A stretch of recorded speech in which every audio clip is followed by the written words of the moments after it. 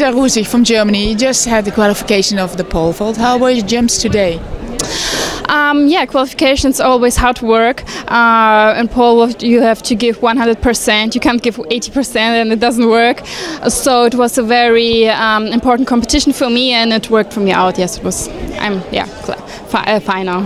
You jumped already 471 this season, personal best, season's best. How is the shape?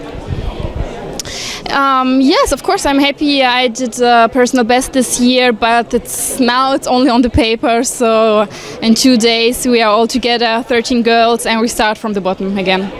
You won already a bronze medal at the European Championships. What are your expectations for Zurich now? Of course, my expectations to me are the most highest. I want to do everything I can, and I will try this, and we will see. So it's pole vault, you never know. Have you been changing things this season? No, I didn't. Maybe I'm a little bit faster on my runway, and yeah, always walking and technique, and yeah, already for many years. So maybe this year it worked out. You jumped today. How is it to jump here? Is it a good track? Yes, it's fine.